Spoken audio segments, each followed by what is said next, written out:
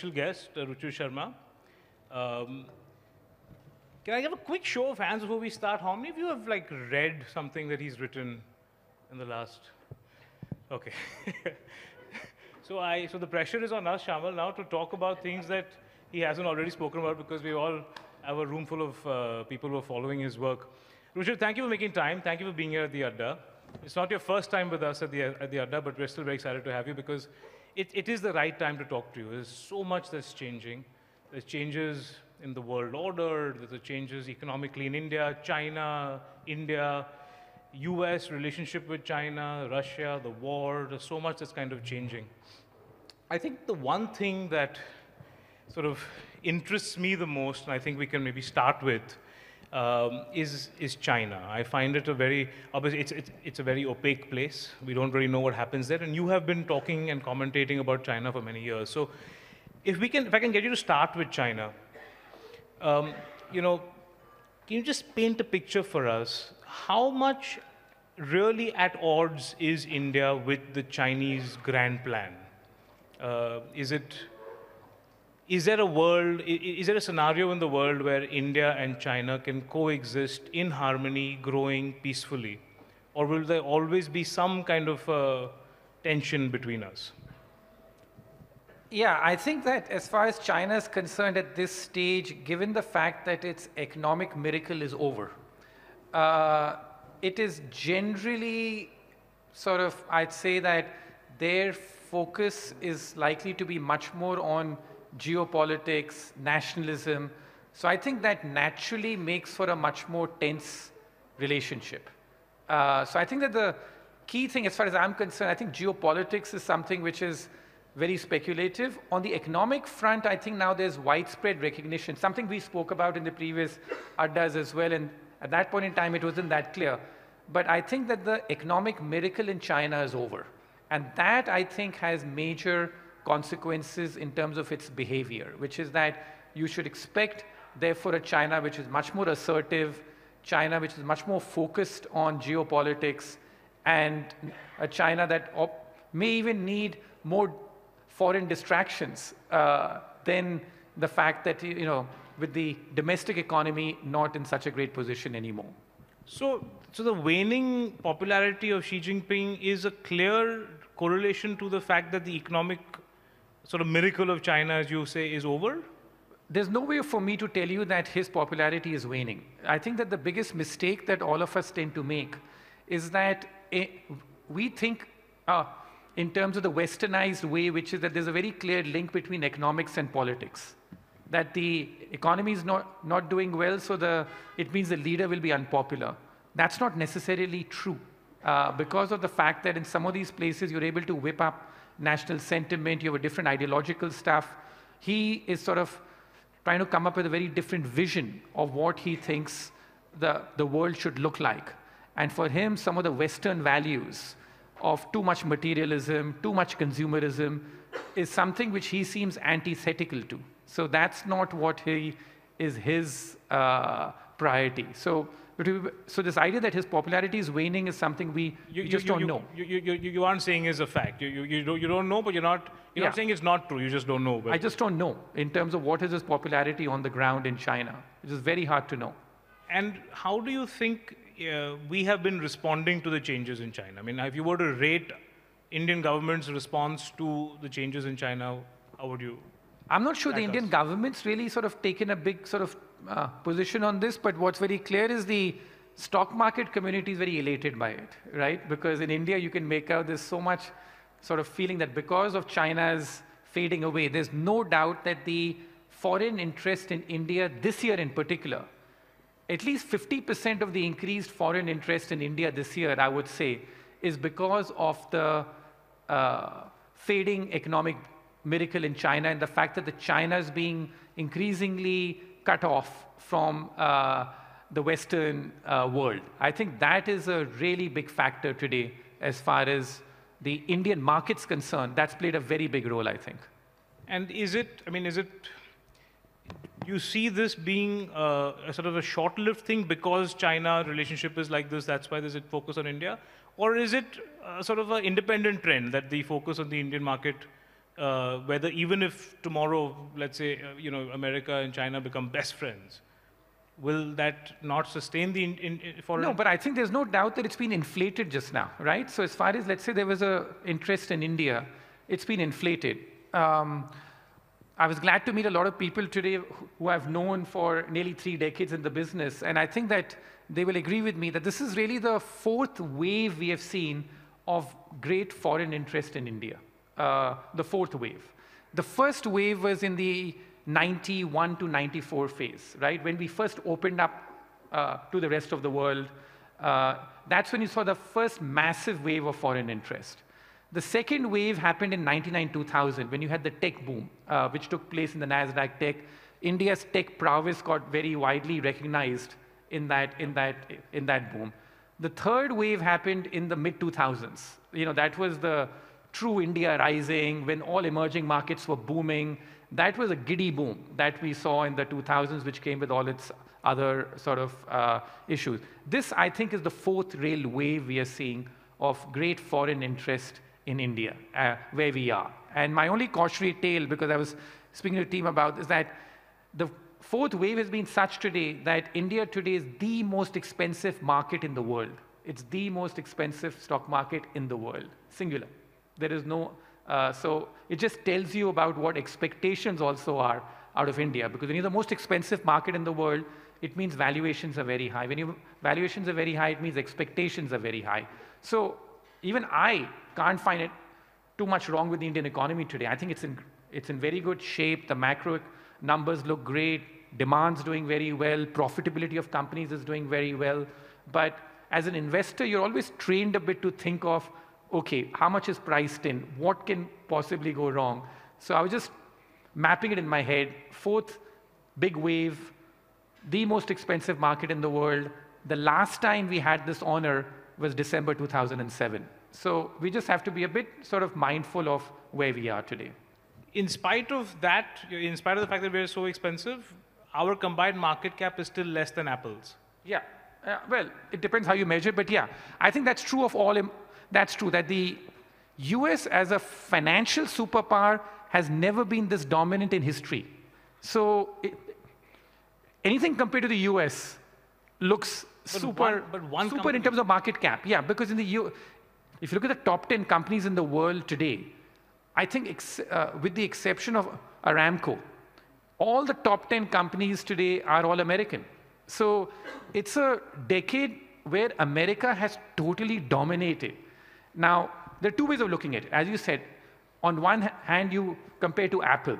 On the other hand, India's market cap today is now possibly, I think it's the 4th largest in the world, combined, after obviously US, China, Hong Kong, like possibly Japan, somewhere there, but that's where you are. So it depends who you look. Every market in the world today looks cheap or not cheap, at least into the market cap compared to the US. But India on its own today, I mean, in terms of the thing is great. So yeah, long-term bullishness on India, I feel very good about. But going back to your original question, there's no doubt that we have been, this year, got a real push because of the fact that there's a lot of disenchantment with China among global investors.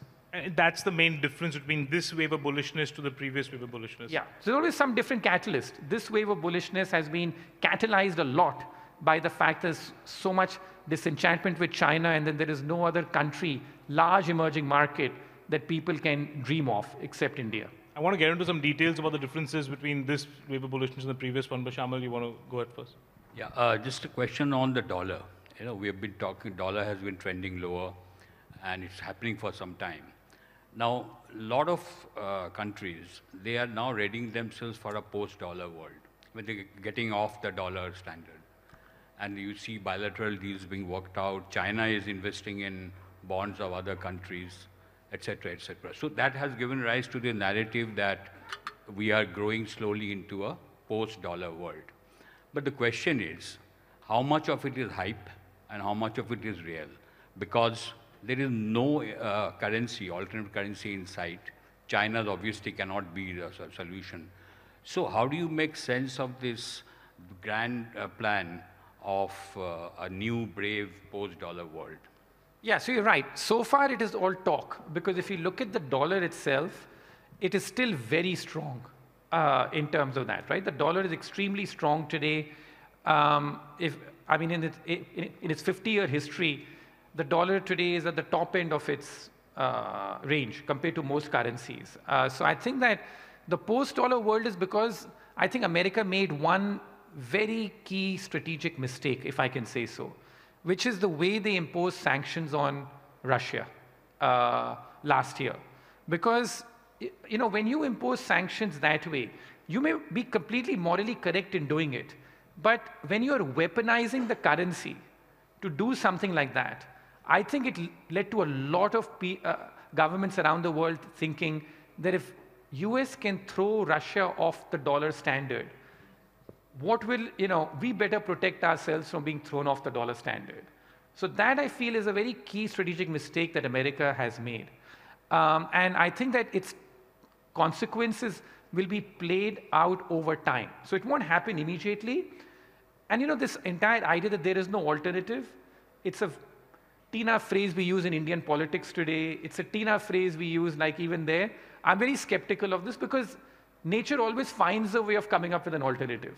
Like even today, for example, like the dollar, in terms of people are shedding the dollar holdings, they're buying more of the central banks. They're buying more of Swiss francs, Australian dollar, Canadian dollar, even gold, they've been buying a lot more of. So people figure out ways of finding alternatives. But yes, the dollar being displaced as the world's reserve currency is a multi-decade process. It's not going to happen in... But has it started? I think that the seeds of it have been sown, and by America's own doing. By America's own doing, because of there's always this hubris. It's there in America today also, that we are the world's only economic power today. We can do what we feel like. So America today, like one thing which really I also said about, today America is running a budget deficit of 6% of GDP a year, and is projected to run 6% budget deficits for the rest of this decade, or close to that. America's debt today, if you look at its total debt in terms of that, is the third highest in the developed world after only, I think, Japan and maybe Italy or something. So, they're pushing on a string, but they think they can get away with anything because they have the world's reserve currency. Where else are people going to go? The tech boom is again unfolding with artificial intelligence. America is at the forefront of it.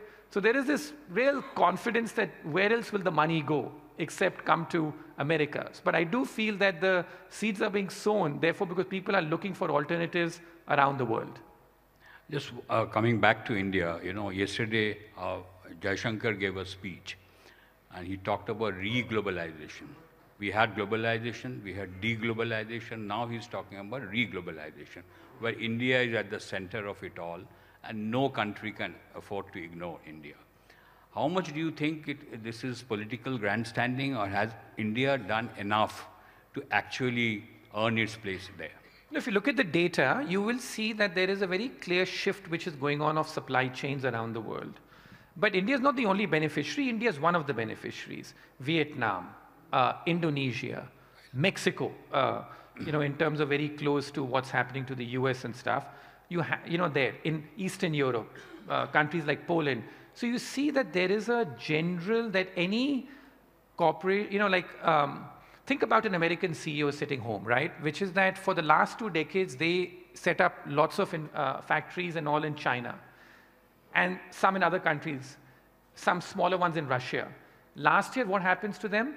That in Russia, their investments got written down to 0 in 1 day, right? Because you got sanctions on Russia, they're thrown off the dollar standard.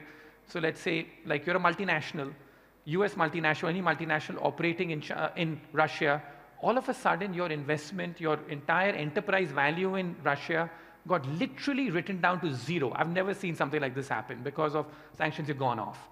That happened. You could go back to your board and justify to your board, hey, that this is a real black swan event, it happened now. Now, even the 10-20% risk is that China does something with Taiwan, and the Western world again takes a measure like that. The probability, I agree, is very small, but it's not 0. Can you imagine a CEO then having to go back to their board and justify that I have so much in China, and I'm like going to do that here. So therefore, every CEO is thinking about how to have at least a China plus one strategy, and India is definitely a beneficiary of that. Goes back to my original theme, that this is what's causing. But again, we have to be careful in India of a couple of things, which is that we're not the only country. There are options people have. There are markets like Indonesia, Mexico, Vietnam, and all which people have. And secondly, that the policy on the ground, right? That the macro numbers look good. On the ground, what's really happening? For example, you look at the FDI numbers into India. Those have really fallen off quite significantly. Why is that happening? We need more of that sort of FDI to come. Private capex. Why is private capex in India not picking up more in the way it should be? So these are some of the answers that I hope our policymakers also think about, rather than take it for granted that, I wrote my Breakout Nations book in 2012, and in the opening chapter, I had captured the sentiment, because even then, the bullishness on India, when I wrote the book in 2011, was a lot. And I'd said that I'd captured this comment that at some farmhouse that some young kid made to me, that where else will the money go but come to India? This was in 2011 in terms of that. So we just have to be careful of not being caught in the same trap, which is that this thinking that where else will the money go? It's got to come to India. Yes, India is great. The prospects look fantastic. But we just can't take it for granted that this is the only thing. And the data on the ground today shows, yes, India is benefiting from the China plus one strategy. But it's not just India. There are other countries, too, which are trying to pick up the pieces and do this. Some doing it more quietly, some with more fanfare. Just to borrow from your article in FT, recently you wrote about many states in Asia first gained economic freedom and then political freedom as they grew richer. Yeah. But in India, a poor nation got political freedom, but got wedded into a socialist kind of an economy with no real conviction in economic freedom. Now, given that context, which you have written, do you think that, since our political DNA is basically fundamentally, statist, socialist, yeah. Socialist, do you think this, in order to break out, people are talking about an 8% plus growth rate for a sustained period of time. Do you think this is just a dream, or, as you have written, said that 5.5 to 6% growth itself is in doubt, and given the prevailing economic uncertainties, it will take a lot more? Incremental reforms won't do. Do you see now that the present government is finishing its second term and getting into a third term, hopefully? I don't know what will happen. But do you think that this incremental reform mindset, will it change? No, it's very difficult in India, because even if you look at the state elections which are taking place now, the big risk is that we get into competitive populism, right? Because every state is announcing more and more sort of measures about what to do. And this is not just a budget deficit impact, it's a culture impact. That if you put up a welfare state too prematurely, you prevent people moving from the rural areas to urban areas. That slows down the transition. In terms of, like, the work culture gets a bit sort of distorted. These sound like very heartless comments to make. But if you look at China as an example, China had no welfare state. They were like, China in its public sector enterprises in the 1990s fired 70 to 80 million people. Fired. Can you imagine in India we firing even 2,000 people at a public sector enterprise? It's like, how difficult that is. Similarly, a lot of people in China were made to move forcibly, almost, to the eastern coast, where the ports, to be from the inland to that, go east was the policy in terms of that. It was almost done forcibly. So these kind of policies you can't do in India.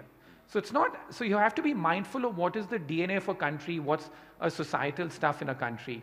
And even now, there is a lot of statism, right? Because in India, it's impossible to privatize anything. In fact, in India, if we find anything, it's all privatization by what I've said, malign neglect almost, right? Which is that you don't, like telecom, airlines, there's no privatization. It just is that the banking sector, over time, their share just goes down and the shares of the others goes up. Like, I was speaking to some friends of mine that, and like the hospital business today in India, it's like the private sector is again having a free march almost, because you're competing against government hospitals where the salaries and wages and unionization is so high, and you don't have the proper thing. So the private sector guys are just like on a free tier. So that's the way India functions, which is that there is very little deliberate policy action. Things happen almost by neglect, and that's how the private sector grows. In that scenario, for us to do what East Asia did, where it was command, okay, we are privatizing, we have no welfare state. Let's first build the bridges and the infrastructure. We'll do welfare state later. We can't do that in this country. So, why is it then that we keep hearing this refrain after all that you said?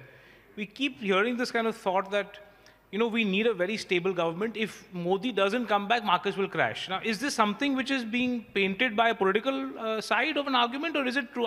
I feel like I've heard this from people with money, like people who want to invest in India. I feel like I've heard them say things like, listen, if there's no strong government in India, it's going to impact how we think about investing here. So is that true, by the way? Does foreign capital want? Yeah, I think I think that foreign capital gets any capital gets very comfortable with the incumbent, right? I remember, again, I think that this may be the problem of. There's a very old Russian proverb which goes that ignore history and you lose an eye, focus on it too much and you lose both. So you have to have the right balance between how much history to know and not know. But again, my mind goes back in 2004. When the Vajpayee government lost unexpectedly, no one expected it, the market fell 20% in a flash. It was limit down almost, right? It was like limit down, flash, etc. All these Communist Party guys were running around saying lots of irresponsible stuff about economically. And yet, what happened after that was that you got the biggest stock market boom that India has seen. Like in that, and foreign capital rushed in. So I think that, and I've always said this, that a country's growth is dependent on many factors, not one. So I'd say that generally having a business-friendly, stable government, you can argue is helpful. But there are 9 other factors that you need to take care of. So you had the worst in terms of today people only have bad memories of the UPA and stuff like that. But there were other factors which came into play. You had a massive global emerging market boom. India, just took off on the back of that. And the government was spending a lot then on welfare. But the revenues kept on pouring in because the boom went on until the tide ran out by 2010-11. And then the government was caught, in terms of with lots of bills to pay. So I think that it's very important for us to not be ideological when you think about investing, and to keep in mind, as I've tried to write, there are 10 rules of successful nations, not one. So let's not get focused on just one. When we evaluate countries, we look at 10 rules and not just one. But do we give too much? Good. No, do we give too much importance to foreign capital now? Because I feel like that, we keep saying foreigners, paise lekar. We keep talking about this foreign bags of cash, and we do everything we can. State governments are competing for it. Central keeps, rolling out red carpet after red carpet. Have they actually been as responsible as we would have wanted them to be? I mean, you look at some of the big PE guys, how they've invested in startups. They've been extremely irresponsible in Indian startups. So why does India worship foreign capital like this? I mean, does it? I know we need. Of course, we need capital. We need money. It can't all come from India. But are we giving them too much importance? Yeah, I think there are 2 factors that put there. First, in general, India's structurally got a current account deficit. So there's a math that if you have a current account deficit, whatever, you need to fund $100 billion a year or something, right? So there's a basic math. But the second point, I know where you're coming at, and I agree with you, because I've always said this. If you look at the history of development, the single best indicator, if you want to look at it in terms of capital flows, is what are the domestic businessmen doing? Very rarely have countries been successful if the domestic businessmen are bearish and the foreign people are putting money in. Usually it works the other way around, which is I would rather invest in a country where the domestic people are more optimistic than the foreign guys are. Often the foreign capital is the last one to come and catch the tail end of the boom. And the first to leave also. And the first to leave, no, opposite. The first to leave happens to be domestic guys. In fact, the best predictor of crises I figured out is when the domestic businessmen start taking their money out. That was my first experience in East Asia in '97, that before foreign capital could leave, domestic business people started taking their money out on the quiet, right? There are balance of payments numbers, we know where you look at it and you see that. So I think that, and I've made this point earlier, that it's the domestic businesses that I want to see remain more in India today. It's a great story which is going on, but if I were to look at one of the fault lines, it is that why are so many people, moving to Dubai and Singapore. Moving to Dubai, Singapore, you go there, etc., they're floating around. And I think that a lot of it is because, and I've said this openly, that if, that of all the good that's happening, one of the things which I think the government needs to be careful about is that, like how confident are you feeling about the domestic environment, domestic businesses? Have the investigative agencies been weaponized too much, where people, don't know at any point in time what can happen? Being iced. Sorry? Hearing this term iced. Yeah, iced, exactly. I mean, in terms of that, like as an acronym for the 4 investigative agencies. Yes. So I think that fear is there, undoubtedly. And I'd say that both economically and politically, if there's one thing I'd say which is concerning, which should be concerning for the Modi government, it should be the weaponization of the investigative agencies. Economically, because what I've said, that you have domestic businesses who are there, and it's a question you have to ask, that why are they not staying more at home, and you need more private sector confidence to come back, and I'm all for domestic businesses. And politically also, because in terms of the fact that I was in Delhi briefly, and you speak to people there, all the opposition parties, there's no common ideology, there's no common figure. The only reason that they are trying to unite is because they feel an existential threat about the fact that if these guys are coming after us, in terms of it, everyone's feeling like an existential threat, that what will happen to us 5 years. So they're uniting I'd say subconsciously based on that. Overtly, they may say everything about, ideological, this and the other. This is the real factor if you really go to the bottom of it. So I'd say that if I were to say this is the single biggest issue in terms of that, if I was the Modi government, that I'd be watching out for. Yeah. Just going back to Anand's earlier question, do you think the importance of elections is way too exaggerated in India on investment and markets? Because if you see the trend, state elections, Karnataka being the latest, I mean, their growth rate has been much above the national average. Do elections really matter for investment, markets, and even politics? Politics and economy's connection that we often tend to make. Are we exaggerating it?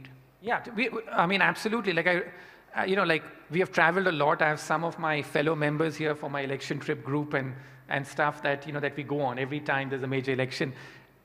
And even Karnataka too. And we came back, I have to say, I know a lot of people say, oh, do you get your assessment correct? This time, I think at least we can say we did. We came back completely dazzled by Karnataka's economic progress. We traveled a lot. And yet, we were able to figure out that they will not win the election despite the economic progress. You're completely correct. In my previous book, Democracy on the Road, I did a piece of research which really stayed with me, which is that if you look at India, since we have data going back the last 40 years or so, there have been about 30 instances when a state GDP has grown at a rate of more than 8%, right? Over a 5-year time horizon. 8% economic growth rate. Half of those governments lost election. This is unthinkable, and like when I say this to a Western observer, it's unthinkable for them. As you know, the word anti-incumbency was coined in India. So it's not a word that even in the West they are familiar with. I mean, when I would write some pieces and I would use anti-incumbency, the editor would come back to me and say, like, what is this in terms of that? So I think that this is a term which is coined in India. And the whole idea is that the connection between economics and politics in India, as you rightly point out, is very tenuous. There are, like I think as someone put it, like one of the local candidates put us, that like in India, an election is like doing a 6 set of exams. There are 6 sets of exams you have to pass. Economics may be just one of them. The only economic factor which matters in India is that high inflation. Never has a government won when inflation is high. But economic growth, it's so sort of, amorphous as to who's benefiting, who does that. that the connection between economic growth and politics in India is very weak. But in my view, is that there may not be that much of a connection, and it's weak, I agree with you, but there is a certain connection if you're seen as too close to big business. That across all political parties, there is a sort of, you don't want to be seen as being too close to the corporates and being too close. Is that still the case, you think? Yeah, I think that's there, although I'd say that, I don't think that the Modi government gets accused of the opposite, in fact. In terms of being close and stuff like that, and I think you think they get accused of being too close? Yeah, I mean that's the only allegation. I'm not saying this. That's the opposition saying this. Yeah. So like in terms of that. So I think that I'm not sure about this being too close to big business stuff. I think that generally in India, in terms of that, there is a socialist DNA amongst the political class. I think that's true, but on big business. In fact, I still remember this conversation I had with Mulayam Singh Yadav, like on one of the election trips years ago. That why are you so, that you're so close to Amar Singh? Aren't you concerned that Amar Singh is so close to so many industrialists? Yeah. And he rattled off on spot the history of how Mahatma Gandhi was so close to Birla, and the whole history of Indian politicians being close to big business. So I'd say that I'm not sure that that's as negative as we think it is. You have said that Indian billionaires are not the cleanest billionaires in the world, and they've always, many of them have gotten here because of grace and favor with government. So that's changed. So I have to say that when I look at my billionaire rule, I first created this rule back in 2011 based on India. But on the positive side, if you look at the billionaire wealth creation in India in the last 5 years or so, it's very, to me, it's much more impressive. The problem I have with Indian billionaires in general, and there's nothing wrong with it, but it's the ratio. Because my thing is that, okay, this is India, how's the rest of the world? India, so in terms of if you look at the number of billionaires India's create, so I've said that typically there's nothing wrong with billionaire wealth. But there are three sort of things you have to look out for when billionaire wealth begins to rankle and possibly lead to a societal reaction. There are three things you have to look out for. One, if billionaire wealth as a share of the economy gets too large. Two, if a lot of the billionaire wealth is being created in industries which are benefiting from government patronage, which industry, some real estate or etc. If there's too much of that happening, some is fine, too much. And third, if a lot of the billionaires are just inheriting the wealth rather than creating it, right? Those are the three things you should look out for. Nothing wrong in any of the three. It's when the three are out of balance. In India's case today, billionaire share of the overall economy today is relatively high.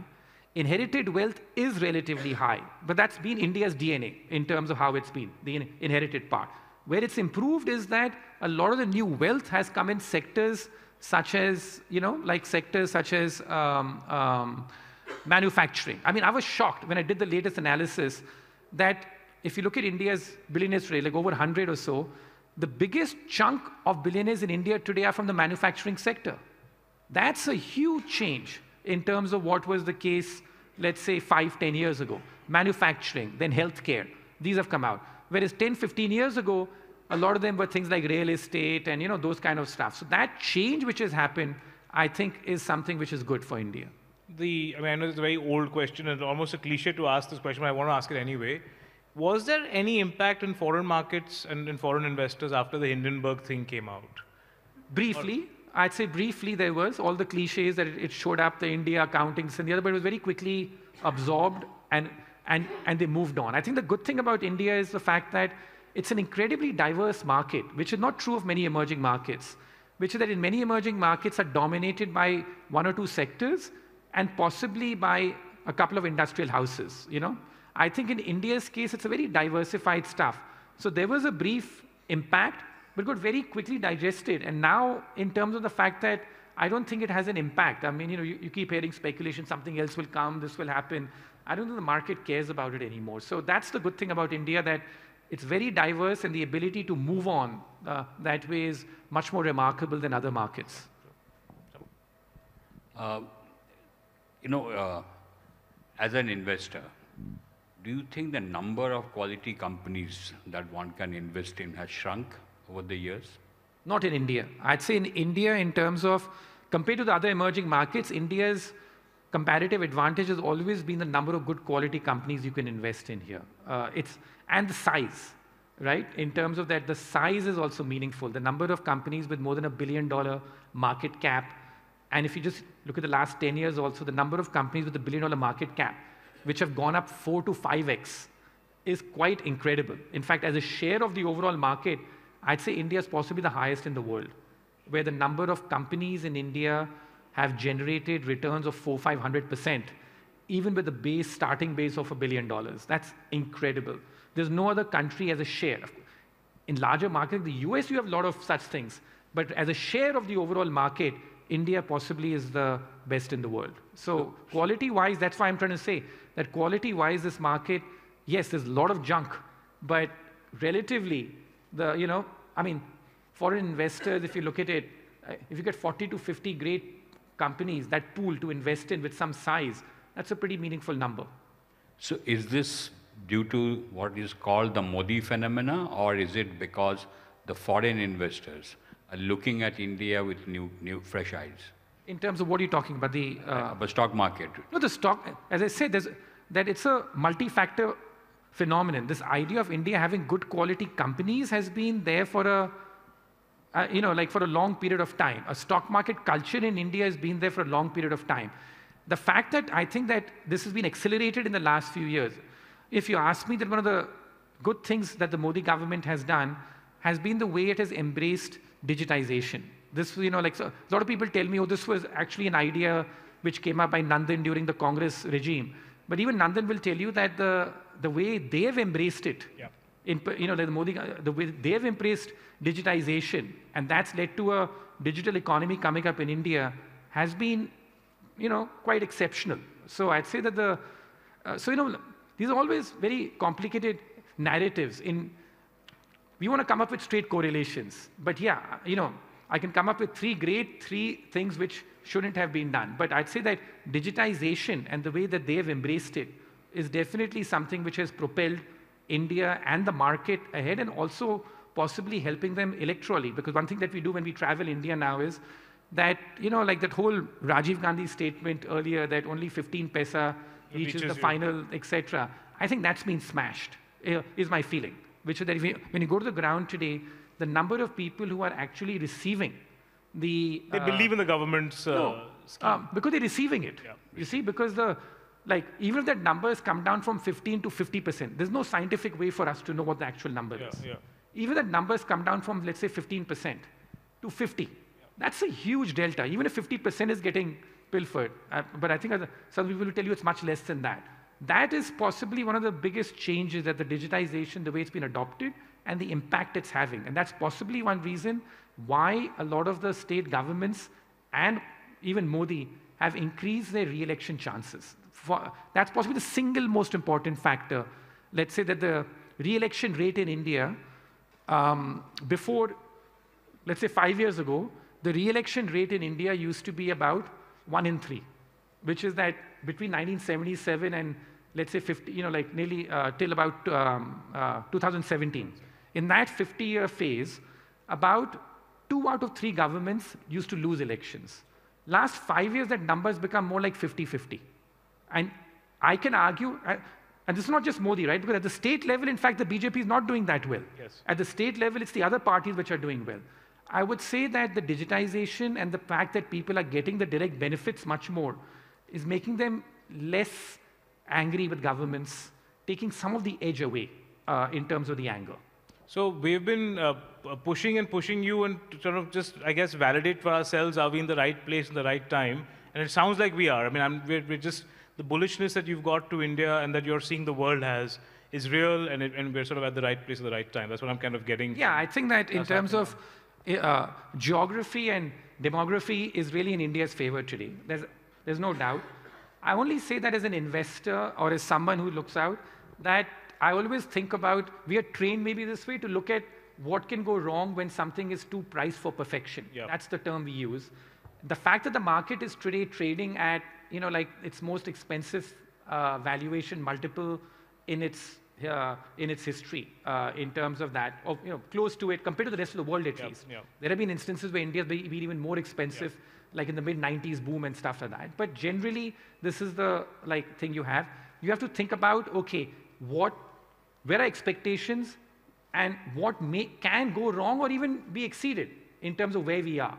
So I'd say that, and what I've tried to do, I think, is to point out to you that, the story today is great. A lot of it is in the price. Where are we today? What can go wrong? And in terms of what should we be looking out for as the potential fault lines? So I'm going to ask a very economically uneducated question, and because I'm not an economist, and I can ask that. What happens 50 years later, right? Like we're talking about the demographic dividend of India and this, how the world's growth is kind of slowing down because of demography. In India, our demographics are all for us. But what happens 50 years later when our replacement rate drops, when all this young population becomes old, we become spoiled with good housing, good healthcare, 8, 10, 12% increments every year. And we stop getting the foreign aid because by that time we would have had become. So what happens 50 years later? I don't know if any of you will remember this or not, but when I wrote my first book, I'd come up with a line there, because similar projections were being made there about BRICS and stuff, that the old rule of forecasting used to be that you make as many forecasts as possible and you keep reminding people when you're right. The new rule of forecasting is that you forecast so far out in the future that neither you nor I'll be here to know whether I'm right or wrong. So, as a rule, in my office, anywhere, in my writings, I have a very clear rule that no forecast will be made for more than maximum a decade. Anything more than that is useless. And the good news is, there was a book which subsequently came out called Super Forecasters. And they tried to analyze what makes for great forecasting. And there were two things that they came up with. One, never have, that if you talk to the good forecasters, they will never have full conviction. They'll always be like, as that old line goes, that the certitude is a sure sign of mediocrity. So never be totally certain about it. The second rule which they came up with, saying that any forecast beyond 5 years is literally like throwing darts. So my short answer to that is, I have no idea, and I don't want to be intellectually dishonest. It's so easy for me to tell you, 50 years from this will happen, who cares, right? So, but I'd say that as far as India is concerned, even in India's case, the demographics today are great compared to the rest of the world, but not as good as East Asia had, because in many southern states and other parts of India, the replacement rates, the birth rates have already come down a lot. Yes. So that was my original question as to why I say that it will be difficult for India to grow more than 5–6%. Partly it's because of demographics as well, that if you look at all the countries which grew which grew very rapidly, 8–9% growth, all of them had their working age population increasing by more than 2 or 3% a year. All of them almost. There's no country which has grown at 8 to 9% without its working age population increasing substantially. In India's case, given the fact that where the population growth rate is, it's very difficult for the working age population to grow that much more, unless you do something radical like pull in more women into the labor force because their participation rates are relatively low. And that goes back to my original sort of point we discussed on China, that in China's case, the population is now shrinking, actually shrinking, not just working age population, actually shrinking.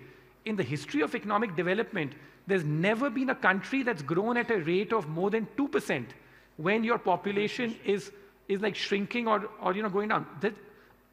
Because you can't generate so much productivity. Economic growth is the function of labor force and how productive they are. If your population is shrinking, how do you do that? So I think that the answer is that even for India, it's very hard to do 8–9%. Forget what the government does even. That's maybe partly because the demographics are very good compared to the rest of the world. But even compared to India's past or other East Asian countries, the demographic profile has significantly changed now. And this is one thing that the finance minister has said a few times publicly, and in one-on-one conversations you mentioned this to me, is the one thing that bothers her the most is productivity. Yeah. Whether it is of a plant and a machine or an industry, or whether it's of just human productivity. What can India do to improve productivity? No, I'd say that in terms of over time, what improves productivity is the fact that you have to, is tech. R&D investments. That's the kind of stuff which improves productivity over time. In India's case, I'd say the productivity will keep improving as long as the state keeps getting out of the way.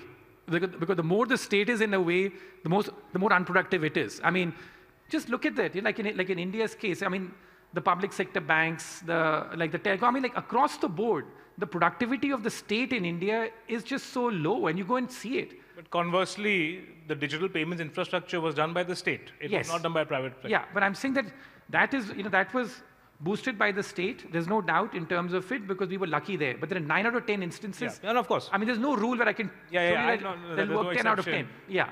Even ISRO, for what we're doing, I just find India very funny because the fact that the state can be so efficient and do things that no private sector could have done.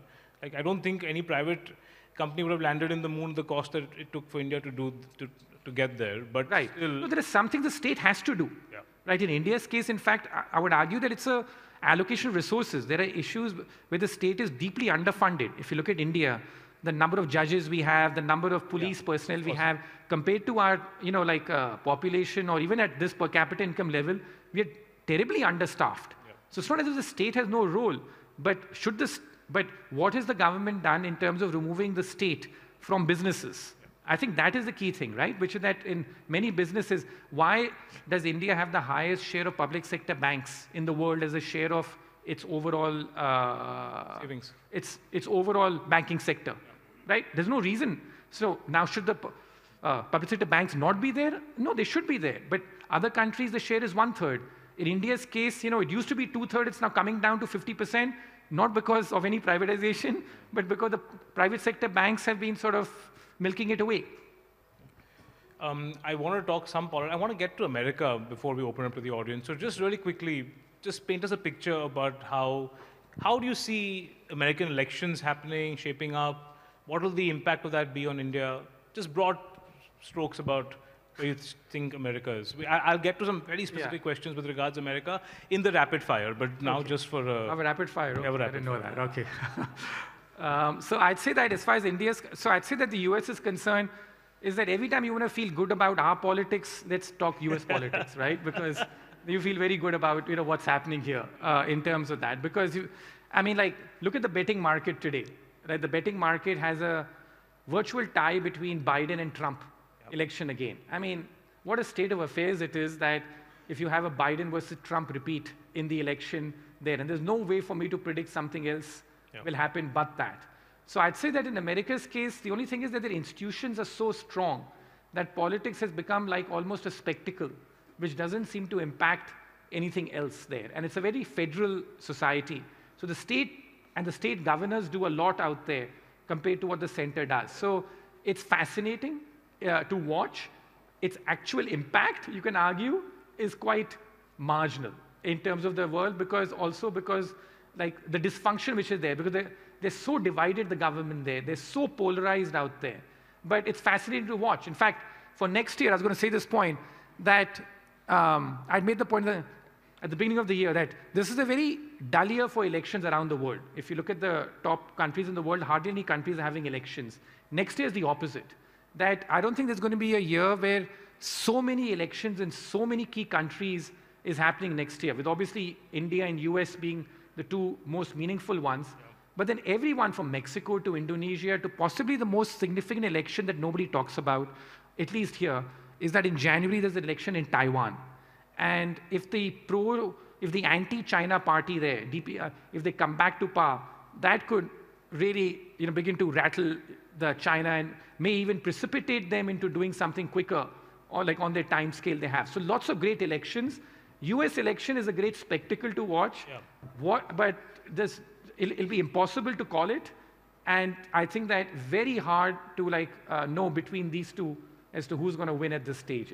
Is the Taiwan thing real? Like, you think, irrespective of who gets elected in America, do you ever think the Chinese-Taiwan tension, how real is it? How much? No, it's very real, but it's one of those, unpredictable things, which is that it's in forecasting. You don't know what to do with something which is a 20% probability, but that 20% probability is such a catastrophic probability that how do you plan for it? You have to factor it in somewhere in your mind. Somewhere in your mind, but it's so difficult, right? Because it's 20% that something goes there. But the 20% of something happening there is, the consequences are... And during this uncertainty, who would you bet on for the chip wars to win? I mean, would you bet America winning the chip wars? India has a stake in it? No, like America's already won that war. Yeah. I'd say that as far as the tech dominance, AI, etc., America's just winning that war. And semiconductor supply, all of that, you think America? I'm saying that in generally, the reason why the American market has done so well and the reason the American economy is being so resilient is mainly because of its tech sector. Now, I do feel there's a problem in America that the tech sector is so concentrated among 6, 7 players. But let there be no doubt that the biggest comparative advantage America has and why so much investment keeps flowing into America even now is because of its tech sector. So that debate, I think America had, I mean, that's the difference. Like in Europe, we did this sort of very interesting work that if you look at America's top companies, they're all tech companies. In Europe, all the top companies are luxury companies, Luxury brands, yeah. So they have, like in terms of all the luxury brands are top in Europe, the Hermes, the LVMHs, they are the ones. No tech, virtually. I think only one company in the top 10. In America, of the top 10 companies, 6, 7 are tech. We keep hearing this term tech colonialism. Unicorns in India, though they have succeeded hugely, but essentially, you get the Chinese investors, Japanese investors, and US, of course, US investors, of course. So no real substantial wealth creation is happening within the country. That's one. And the other part of tech colonialism, which is coming up, the big tech, is at the forefront of this AI. Yeah. They are the ones who are investing because the entry barrier has become so high. So you don't get those disruptors. Do you think that is a valid argument? Absolutely, but I think that's valid globally and in the US. In fact, I'm in the process of just wrapping up my, I'm just writing my new book, which will come out next year. Hopefully by the time we chat next year, it should be out. But my main argument is this, that something has gone really wrong with the fact that the domination is that generally when you get a new wave of innovation, you get a new wave of companies who also come at the forefront. This time, the difference is that the AI wave is largely being ridden by companies which are already very established. So I think this is a global problem, not an Indian problem, but a global problem, primarily led by America in terms of that. So I think this is a problem with America and what the regulations have done, which have backfired. In many ways, the regulations that they have tried to create for tech, for tech, the regulatory environment has ended up helping the incumbents because it made the cost and the barriers to entry so high for new people to come in. That's very difficult. Like in America, I see it personally, that setting up a new fund or anything in America today, the regulatory cost is so high that it's become very difficult to set up new things. Again, there will be new businesses, but I'm saying the rate, if this is data, that the rate of startups in America is declining. That's one piece that you said, which I was a little surprised by, because I thought that for an investor like you, the fact that Apple is stable and is able, or Google is stable in the advent of a disruptive technology like artificial intelligence, the fact that these companies are able to, rise above and take it in part of their stride and kind of benefit from them is a good thing, because I felt that, I mean, look at the size of these companies. If they get disrupted by a mom and pop who starts up, like Microsoft did when it started off, I thought that would be structurally a very sort of tough thing. No, I think that's the opposite. I think capitalism should be always supportive of creative destruction. You want new companies to come, you want the established. If you look at the top 10 companies in the world in the last 50 years, every decade, if you look at the top 10 companies, 8 out of 9 change. The last tech boom which happened in 99, 2000, like those companies like Cisco and all, they've gone. Intel, Cisco, where are they today, right? So that's what should be the nature of capitalism, that you can have new companies which come, disrupt. So the fact that Apple is still so dominant is, to me, a damning statement on capitalism more than anything else today. I think that's a good headline for this Adda. Before we go to the audience questions, a quick one on just this idea of Atmanirbharta and what Jaishankar said yesterday, re-globalization. I see us doing it also in tech in India now. Also, I mean, specifically in tech, which we kind of for a long time Indian government has kind of kept a huge distance from. Now I see, we had an Adda here with Rajiv Chandrasekhar about a month ago. I mean, they're like waiting to regulate. India's waiting to regulate tech in India. are we taking Atmanirbharta too far if we do that, or is it good? Should we be protective about? No, I think that I'm not sure what they are doing. I don't have the details, but in general, they seem to be pretty inviting of foreign capital. They want foreign capital to come, and a lot of foreign capital has come. So I'm not sure the talk matches the reality. If this goes back to one of our points, that I'm more concerned about domestic businesses and the fact that if you think that most domestic businesses are corrupt, and you keep on having, like you keep launching all these investigative stuff. I'm more concerned about that. Yeah. On foreign capital, I think generally they've been inviting. Now, of course, there are lots of issues, that even foreign capital will complain to you about that, this is not done and that's not done, and there's too much regulatory and tax stuff. But I'd say that I, even as a so-called foreign investor, but as an Indian above that, would want the government to focus more on engaging with domestic business, that how to keep domestic business at home. Why are you leaving out? Rather than just saying that, oh, these are corrupt people leaving the country. No. Often corruption is because the regulatory system is such where people are escaping it, not because of anything else. Right, perfect. Shamash, will you go to audience or anything more? Just one. I don't know whether you have seen the data privacy bill which came out and was passed by Parliament. Do you think that every other sector has been included except the government? Government has exclusion all around. Do you think that's the way to go? I mean, compared to EU also has done something like that. It's not that only India has done. Is regulation of AI is a must, or because a free AI cannot help anybody? Do you think that's some kind of a regulation? I haven't seen this so closely as to what our approach here is in terms of it. But generally, I think that the problem is that, as I've said, in both Europe and America, and Europe in particular, the regulation has backfired in many ways. That it's ending up helping the incumbents and preventing more startups from coming. So I'm really concerned about the regulatory state and how that's backfiring in terms of the dynamism of capitalism. So that is my bigger concern with the regulatory architecture in general. Okay, can I get a show of hands, just to clean so I get the sense? Your mic to Mr. Nanda here, please. Yes. I mean, there's some incredible fund managers who I met while walking onto the stage, so I do want their comments and questions also. So if you don't put your hand up, I'm going to call on you. If it's only markets, I'll withdraw. No, please. Mr. Sharma, I share your optimism. I'm a born optimist.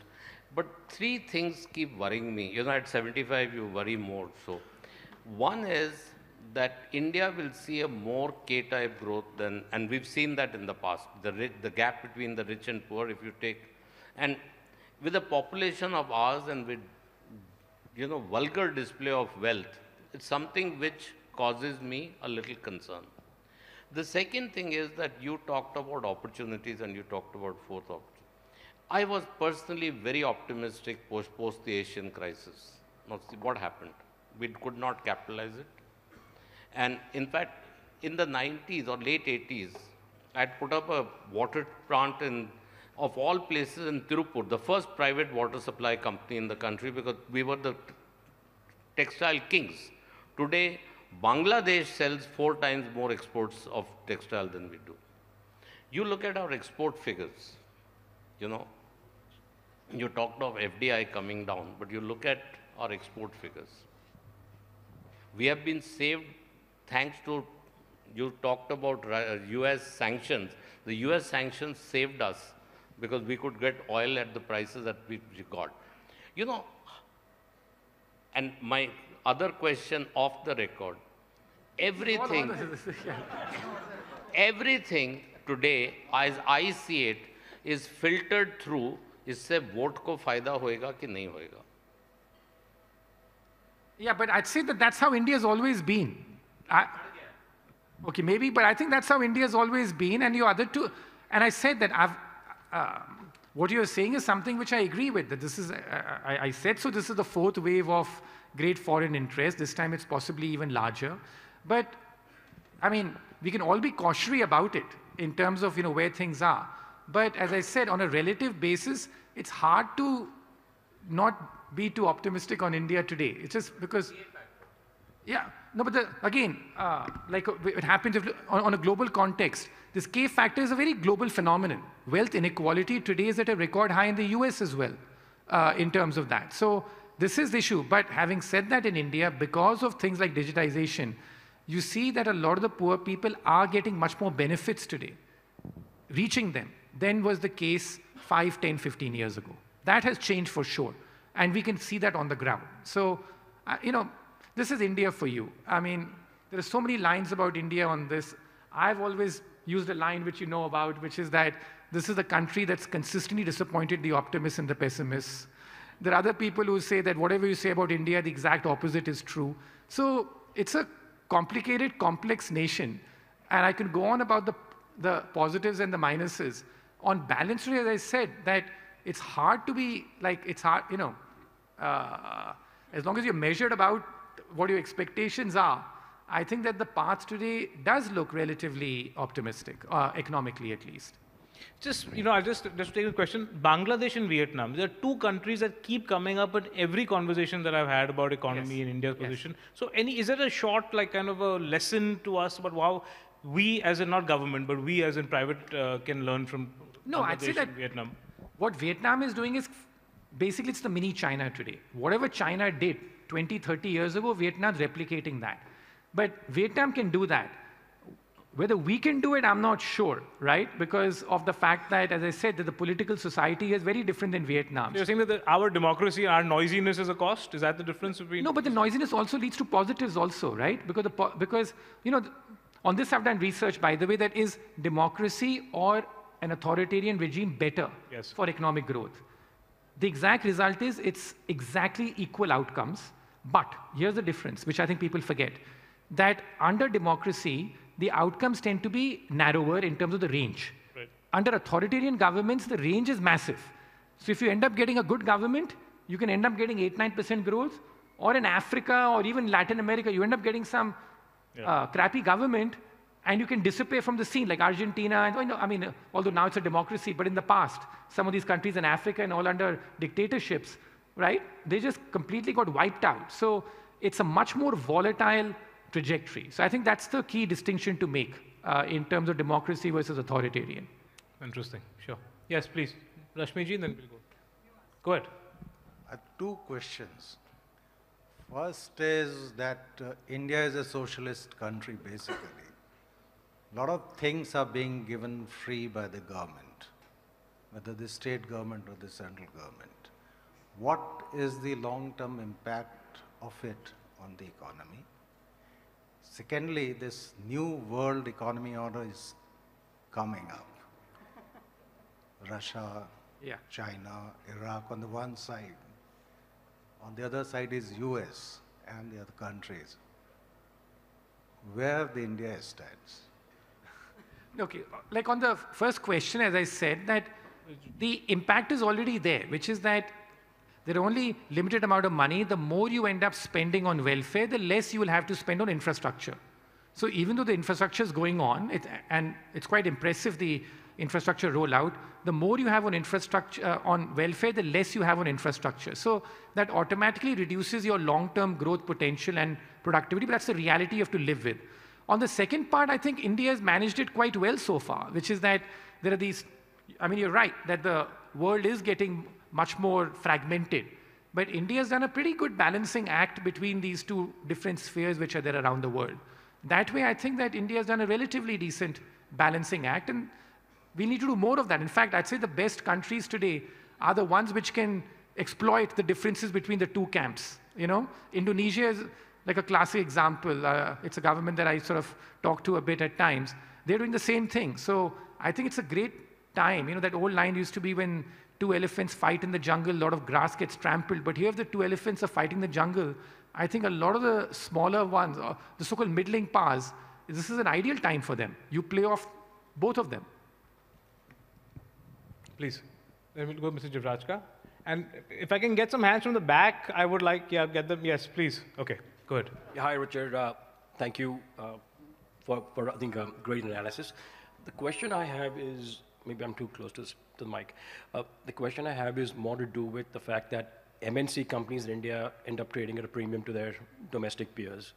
And it brings me back to, I think, in our fund, where we actually look out for stocks or companies where the promoter's selling out, especially mid-cap companies. In fact, a big theme that we've noticed in the past about 6-7 years is global private equity funds buying out promoter stakes in listed mid-cap companies and keeping the companies listed. There's an instant re-rating of the stock in 12 months. In fact, the 4 stocks that we bought in our first fund gave an average return of about 85% in the first 2 years itself. When will this stop, and at what point will, and are you seeing this in other emerging markets where MNCs come in and there's an instant re-rating, assuming that almost telling you that the previous promoter wasn't very good, and now the PE funds or the strategic investor will turn this company around, better corporate governance and so forth? Yeah, I think that, firstly, this is much more amplified in India. I don't see this happening in too many other countries. I mean, because, like this is there. And I'd say that in terms of, it depends, then like these companies that you mentioned, who ends up running those companies though? It's still Indians though. So I think that's the key thing, which is that it's about who's actually running those companies. So what you're saying is that by this foreign capital is bringing better corporate governance. But the running is there. Because I'd say that for foreign businesses, if I were to tell foreign businesses to set up greenfield in India, that's much tougher. I'd rather give the capital to some smart local business people to create the businesses. So I'd say that this is a very important distinction again, which is that who's running those companies. But this is very much a Indian, I'd say, quite unique to India. I don't see this happening in too many other countries. Can we get the mic to Aisha back there, the lady in the white shirt? Sushil, please go ahead. Sushilji, please go ahead.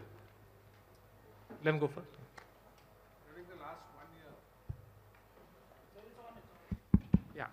During the last 1 year, I think 3 things have got accentuated. One is the climate change, which is being now felt at the people level rather than only being discussed in certain conferences. The second is the debate about fuel and energy between the fossil fuels. Is it going to vanish, or the clean energies, or both will coexist? And the third is the supply chain disruptions. Now, all these 3 are bringing about some losers and some winners as far as countries are concerned. Who do you think with these changes are going to emerge as the new winners, and where will India stand on these issues? I'd say that, again, it's a theme I've spoken about in the past, that we'll be a bit careful about this whole energy transition bit, because despite this, the price of oil is still nearly $80 a barrel, because hardly any new supply is being allowed to come up around the world, on the commodity side, including on oil. So I think this is a much more long-term transition, which is that this will happen, but we have to be careful that there's a interim phase where a lot of capacity is not coming up. It is very hard to set up a new copper mine in Latin America, in Chile, in Peru. These countries, you could virtually go in and do what you felt like. Today, because there's so much of activism against this, it's become a lot slower. So I'd say that this idea of, it's happening in parallel, but one of the greatest growth stories in the last few years has been where? The Middle East. There's, Saudi Arabia, it's booming. You go to Dubai, it's like booming. UAE, it's booming. These are oil economies. The reason they're doing that and they've got a longer lease of life is because in the Western world and other places, you've completely choked supply. There's no supply. So demand may be being cannibalized with EVs and other things, but supply is being totally cut off. I think so we have to think much more strategically about this, that eventually we all want a cleaner world. I'm all for that. But if you're going to cut off supply, you're allowing these things to go on for much longer. So that for me is the big debate today, that why is the price of oil still at $80 a barrel in a slow growth world, and the fact that so much, because supply is being constrained everywhere. So I think that we all want a better environment. We all want that to happen. But how to get from point A to point B is something which I think we still haven't quite grasped, that what the consequences could be. Because you touched on it, and get to the question, because you touched on it, one of the things that we learned after the war is that a lot of the Russian money was welcomed by the Middle East, specifically by Dubai. And this idea that UK kind of just was the financial sort of capital for the world is now kind of shifting to Dubai because they were just more open and I guess less strict about whose money was parked and how the money kind of gets traded. Is that also, like, how big of that is a factor to Dubai and the Middle East? No, I'd say, but even Saudi Arabia is doing very well. So it's not just Dubai, but so there are two different factors going on here. That, I mean, I again wrote a piece about this. There are 3 cities around the world which have been the big beneficiaries of the post-pandemic world for different reasons. Dubai, Singapore, and Miami, the 3 biggest. And if you look at the common factor in all these places, that they're all very private sector, business friendly kind of places. So I think that is the more important factor, that in general you have, because you have many cities around the world which are turning the opposite. Like in New York, the top tax rate in New York is 55%. Like how long can you keep on squeezing that? What is it in Miami? In like Miami, it's like less than 40%. That's a huge difference, right? I mean, just you change your residence from New York to Miami, and like a person making $1 million a year, which in America is not that uncommon. Is not that uncommon. Your tax bill drops by $150,000. Yep. I mean, that's substantial. So I think that this idea that if you have too many places which are anti-capital, anti-business, like in New York, I remember having this conversation. I was called, I wear 2 hats, as an investor and as a writer. The good thing is sometimes you can just show up wherever you want with whatever hat. There was a writers' roundtable somewhere happening about like New York City and stuff, where they called me to like just be part of it. And like all these very left of the center people were there on that table. And then like they were all like capitals moving out of New York, really, and they were all feeling very happy that almost as if they can get cheaper tickets to see Hamilton, and and they can sort of get their cheaper apartments there. And then I said the same thing, that listen, this may be good, but 45% of the entire tax revenue in New York comes from the top 1%. How much are you going to kill them before you kill your own tax revenues and they keep moving to Miami? And the response from a very otherwise cerebral left-wing professor was, let all these douchebags move to Miami. So if you have that kind of attitude where you repel people, then you're likely to get consequences. Okay, super. Aisha. Hi.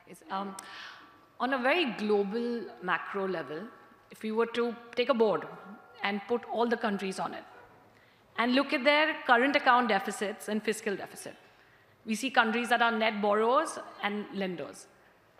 With respect to, like, say, the US, China, South America, and India, and maybe Saudi Arabia. Does this concern you at all? Because there's been countries that have been borrowing and borrowing and borrowing for years. So how is this cookie going to crumble?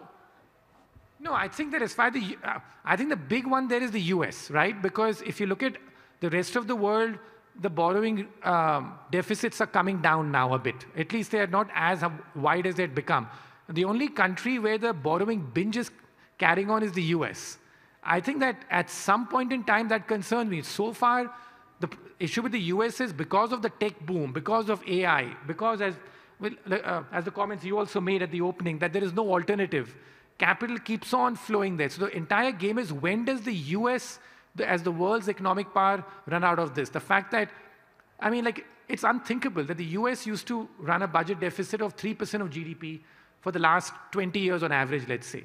Now it's 6% of GDP, and yet everyone is still sort of buying dollar assets, in terms of that. So I'd say that the issue is, when does the US run into trouble on this? I think that is the key nation. Elsewhere, I think that things have come off a bit. Things have improved a bit. Like places like Greece and all have come out of the crisis with some improvement, I'd say, of this. But the US is the big question. When does it come to do that? But because they are the world's reserve currency and they have so much economic power and the tech boom carries on, it's very hard to know as to when that ends there. There's another question in the back. Yeah. Ruchir, this is Prashant. Great conversation. Thank you for that. My question is that last 2 decades, India has grown around 6% a year, while working age population definitely will grow slower by about 1% or so. But we are likely to face a simultaneous increase in exports of both services, non-software, driven by remote working and manufacturing. Don't you think that could actually accelerate the growth rates to maybe 7-8% instead of the 5-6% that you mentioned? No, that's possible. But as I said, that in terms of the fact is that we have to also have a look at how fast the global economy is growing, Prashant, right? Because if you look at the global economy historically, and you look at India, India has never been able to grow at a rate of more than, let's say, 3% faster than the global economic average on a sustained basis. In the boom which took place in the 2000s, right? When, I mean, if you recall in the 2000s, our export growth was 30% a year in those boom years, 03 to 07, 30% a year. The global economy was growing at 4.5%, 5%, 4-5%. Emerging markets were growing at 7%. We managed to grow at 7-8% in that era. Today, if the global economy's underlying growth rate is 2.5% because of demographics and debt and stuff, if for India to grow much above 5-6%, even with export growth of which is quite strong, would take a lot. So it's entirely possible, but my point is the fact that it is historically will be unprecedented. But I guess that's what the market is pricing in, right? That's why we are the most expensive market in the world, that we are pricing in some of that optimism. So historically, we have never grown at a rate of more than 3 points faster than the global average or so. And I'm basing my forecast on that. Now, I can draw both upside and downside scenarios to that. Your scenario may lead to an upside surprise. There can also be a downside scenario, that we have too much competitive populism, which sort of gives away a lot of it. We spend too much on that. At a time when the cost of capital around the world has gone up so much, the amount of capital we can draw may come down. Right? FDI is already down. I don't know why that's happening, but that.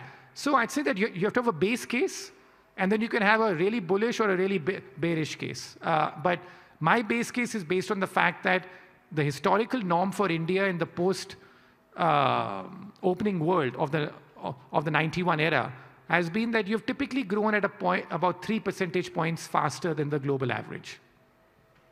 Mr. Mehta, please go ahead. Thank you so much for your super presentation. Just one question. There's this famous saying, do not fight the Fed. Do you agree with it or you don't?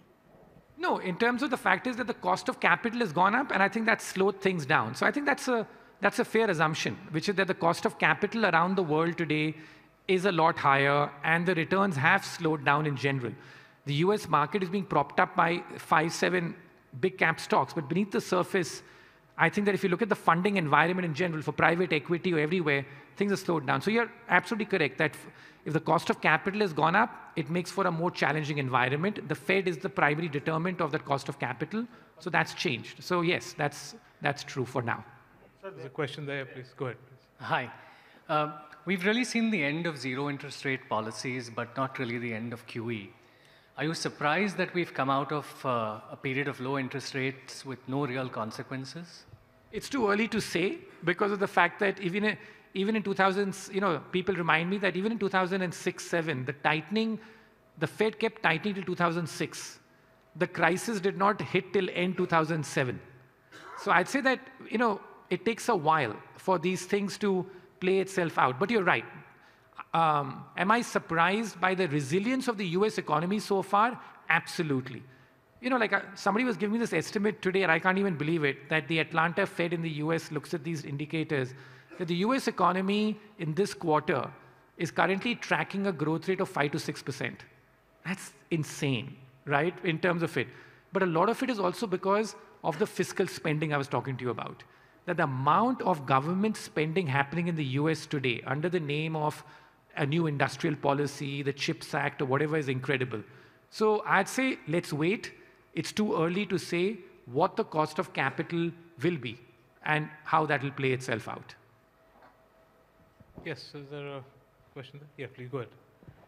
We'll just spend a little bit more time on questions than usual because I want to, and where is Bharat Bhai still here? I'm going to call him, I'm going to put him on the spot, but ask for a comment also from him. Please go ahead.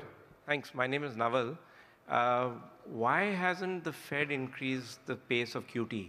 They've been increasing rates, but why aren't they pulling liquidity out? One question. Second is, why hasn't India been able to produce a global MNC? Right. So two distinct answers there. The first one, I think, is the fact that the Fed has been doing some QT, but it backed off a bit when this whole SVB crisis happened. So in a way, this is the culture of the US today, which I have a problem with. I'm talking about, a new book I'm working on, which is that there is a total bailout culture. At the slightest hint of trouble, the Fed, the government rushes to the rescue. And I think that that has again happened with the SVB crisis, in a way. Now, the question people ask me is, but would you let SVB go bust?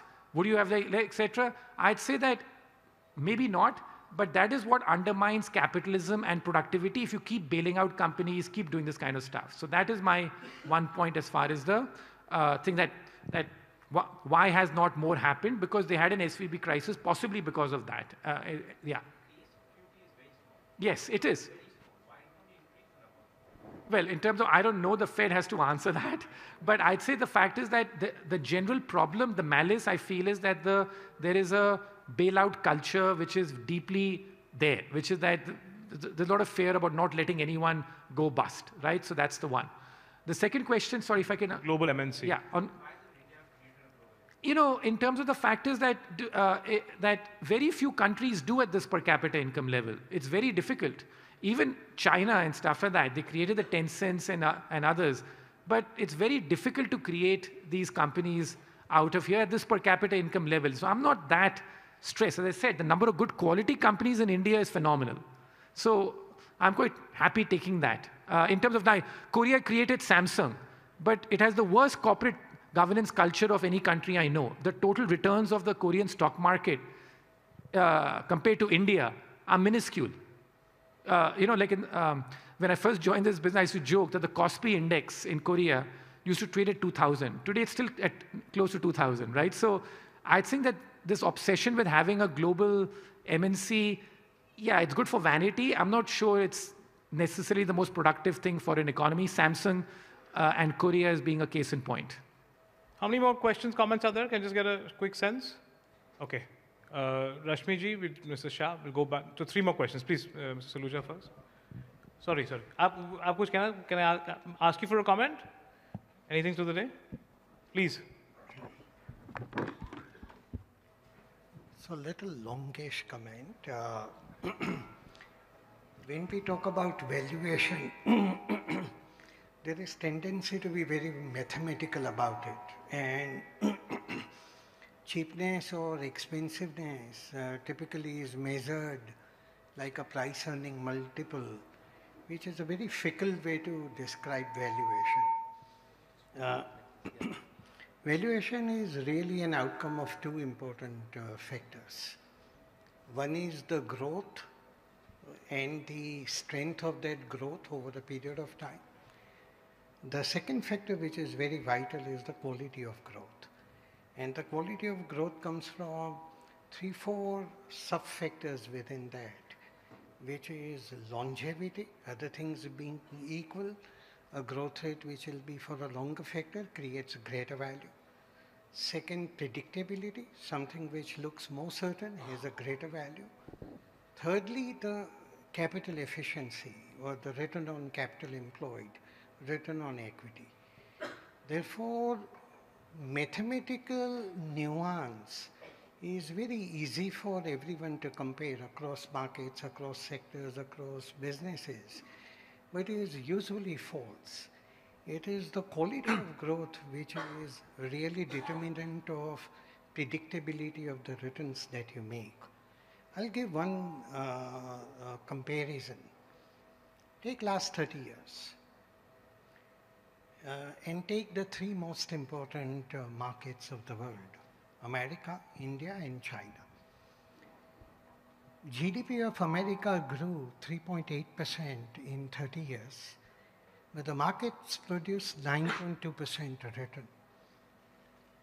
India grew at the rate of 8.5% in that period. Market returns were about 8.3%, almost 1 for 1. America 3.8 and 9.2, so 1 for 1 unit of growth, about 2.3 units of an outcome. China, an incredible growth rate, 13.5% of GDP, with the market returns of 1.9% compounded, 1 unit of growth had to work so hard to get only 0.15 unit of outcome. The mathematical part of the growth rate is easily understood as if it is 1 for 1. But the addition or the subtraction comes from the quality. In America's case, 1 unit of growth, 2.3 unit of an outcome, 1.3 came from quality, governance, predictability, solidity, etc. In case of China, huge deduction, 1 unit minus 0.85 to arrive at 0.15. And in case of India, 1 for 1. In my opinion, I think China's growth rate, I agree with Ruchir, is smashed. And forget about 13.5, forget about double digit or high single digit. They'll struggle to get even a small number. India, on the other end, in my opinion, will raise the game, both on the quality as well as the growth rate. America, I think, is both the hands where there is some amount of skepticism, rate of growth as well as the quality of growth. Therefore, in my opinion, I think in 30 years, the 2 best performing markets were America, followed by India. But if I have to make a prediction for a period ahead, in my opinion, it will be India, which will come up trumps. I'm assuming you agree largely with what... Yeah, I mean, I broadly agree with him, which is the fact that I don't look at, when we look at countries, we look at 10 factors. A lot of those are quantitative and not just India. But I think that, so I agree with you broadly on this. And the fact of the matter is, but I'll just make a couple of qualifications here, that all that valuations tell you is what the expectations are. That's all. Yeah. They're not a basis for investing in anything. They're just telling you what the expectations are, and you just have to be mindful of that. But I totally agree that when we do cross-country work, we don't look at valuations, we look at fundamental factors, and the quality of growth is important. It's very popular today to bash China. I've been a China bear, as you well know. I'll just make a couple of points that the China numbers are a bit misleading because many of the companies were not included in the index. The Tencent, the Alibabas and all, which became these global behemoths, they were not included in the index. I did not know that. Yes. I didn't know Alibaba and Tencent were not part of the China. Exactly. So, they're not, a lot of these companies are listed in Hong Kong, don't have a China listing.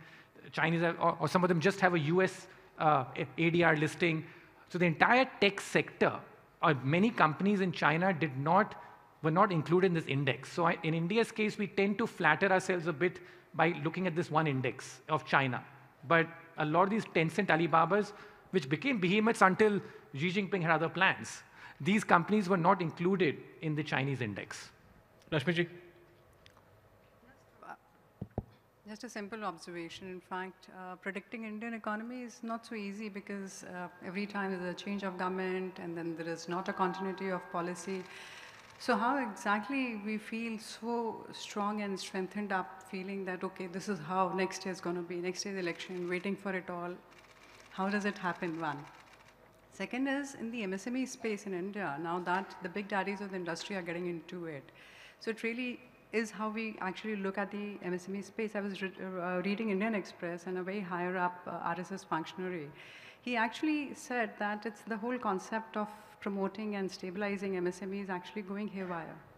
Yeah, so on the first point, as I thought we sort of said, that in India's case, the growth has been one of the most predictable growth rates in the world, simply because the formula which I've always used is if you have a global economy grows at X, add 3 points to it, India grows at Y, right? And India's volatility of growth rate has been one of the lowest in the world, if you look at it. You have countries like Turkey or countries like, like Brazil, etc., where the growth can swing wildly. In India's case, the growth, if you look at it, has been relatively, so firstly, forecasting anything is very difficult, right?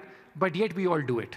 As a wise journalist once said that only fools predict the weather, yes, yet most people do, right? So if you're forecasting anything, it's very difficult. That's a given. Having said that, on a relative basis, predicting India's growth path, regardless of politics, compared to other countries, has been relatively easier because of this simple formula that I've given. Now, if this formula goes broke, then we'll have to have a separate conversation. Although I think there are enough people in this audience where the optimism is such where people think the formula may go broke on the upside rather than the downside. So I think that's the other thing. We will take two last questions. Naman and then Mr. Shah, please. Ruchir, I think a lot of the optimism that we've been talking about hinges on the fact that we'd be able to produce both enough jobs and high quality jobs. So some thoughts or prescriptions on how might we actually go about job creation at scale and of a certain caliber?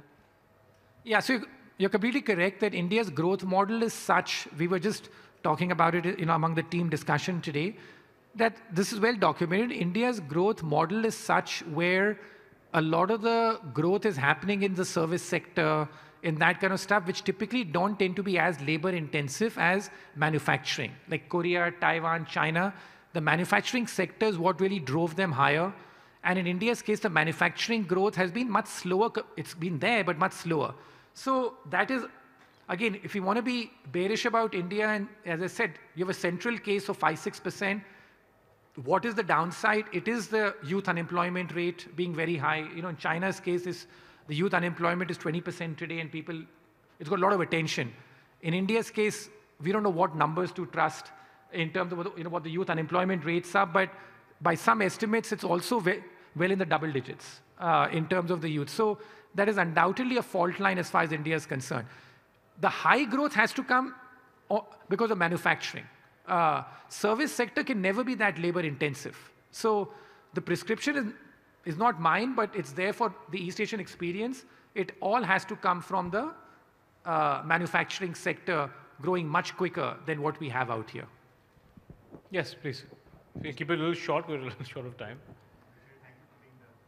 Thank you for being the voice of reason and objective in a world where everyone has rah-rah views about everything. And so many people here follow your books. I've had the privilege of hearing you on both sides of the Atlantic, being a Silicon Valley entrepreneur myself. And there's one thing that stands out is I look to you, to Ray Dalio, a few others, for objective, numbers-based views without getting politically biased or ideologically biased. The panel and the audience has asked some great questions, so mine is going to be relatively straightforward. It's an Occam's razor question. You already put some guardrails around, said that you're not going to answer anything with a 10-year window or beyond. So if Ruchir today speaks to a younger Ruchir 30 years ago, and we're giving him advice about what to do, what would he be saying? And I'll give you 3 options, but you can make up a 4th, right? Here's $500,000 as the going-in position and 30 years of a career ahead of you. So go into AI and become a tech entrepreneur. Do what Ruchir did and become a writer and an investment banker and whatnot. Get a golden visa and get the hell out of here, wherever you want to. Or something else. So this is my question to you. Because we talk about demographics, India's young dividend, and really the future belongs to them. So that's why this question. Well, I don't know, as I said, that I look back and I just got, in terms of very lucky in one way, if I can sort of say so, which is that 30 years ago, I was graduating from undergrad. I was still in, I was writing and stuff. I got lucky in one simple way. There were people in my class and my college who were obviously more intelligent than I was. I got lucky in one way. At a very early age, I knew exactly what I wanted to do, which is that I wanted to write and I wanted to invest based on macro analysis. So I started doing that at a very young age. I started writing for the Economic Times when I was 17, 18 or something. And so I just got lucky. But given the advice, I keep telling people that I write for the show, I invest for the dough. So let's be clear, as a writer, there is no money to be made. So if that $500,000 you want to spend, writing is a passion, but investing is obviously where you make the money. And I'd say that, I feel optimistic. The fact that in India, if you know the Indian economy well, putting $500,000 to work out here, I think is where you can get some great returns. Of course, today I do feel that lots of emerging markets which are very interesting today, Eastern Europe, Indonesia, some of these other countries. So I would say have a diversified portfolio. Do not get, and my thing was always, maybe for good or bad, that try and diversify, don't get too hooked to one thing, which is that one country, and try and spread it out a bit, because who knows what happens to one country. So that's my thing, that diversify to the extent that you can. Mr. Shah, keep it.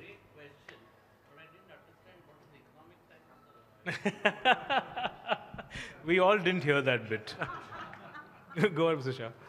You know, you talked about China, and you sort of seem to say that the growth story is over of China. Bharat Bhai used a very strong word, it's smashed. Now, in this Q2 of this year itself, China grew at 6.5% on a $19 trillion economy.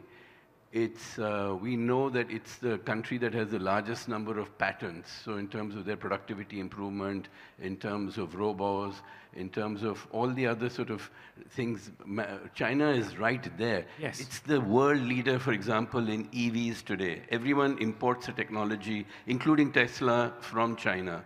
So are we really writing off? And also China has this great, we're seeing how it's playing a role on the global stage, whether it was with Iraq and with Iran and with Saudi Arabia, bringing them together. Now what's happened with BRICS also. So are we really writing off China too early, and what are the consequences of doing that? Yeah, so I mean, to make it very clear, all I'm trying to say is that the Chinese economic miracle is over. Right, which is the fact that the growth rates that you had in China of 5, 6, 8, 9%, that era is over because of the demographics and the debt. But China will always remain a very serious economy because its economic size is $19 trillion. And this 6.5% growth rate the China government puts out, I mean, I wrote about it, I don't trust it in terms of, there's no evidence on the ground that the economy is in great shape today. So I would say that that you correct. One of the investments we have, if I can say so specifically, is that I think that BYD is a great company in China for producing EVs. I was surprised that even in India, some of my friends exactly, like in India, also there are lots of BYDs. So there's a lot you can do with China. It is going to be an economy which will not disappear. It's an $18, $19 trillion economy.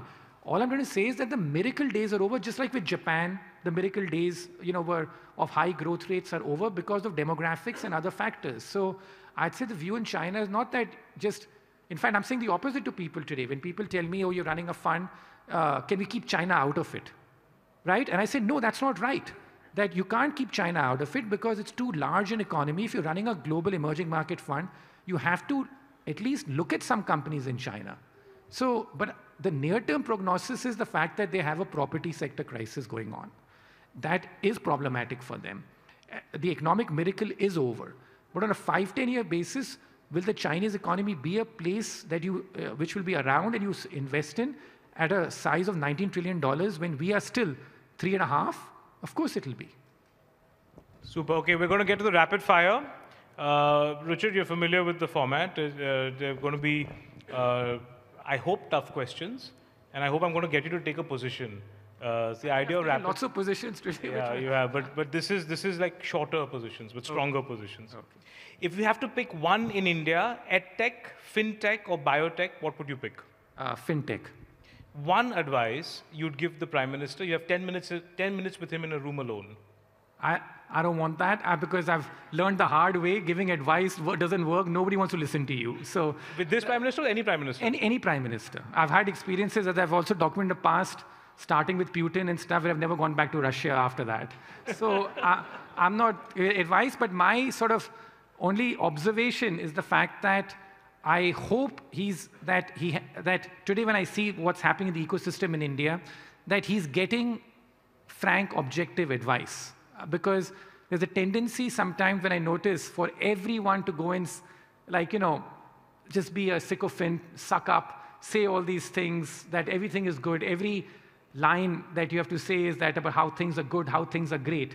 So I just hope there's always some objectivity on the ground also which he's getting from an ecosystem. That is my only thing, rather than this. That's your concern. That's my concern, that everyone just goes and says how things are just great and how you are doing this and doing that.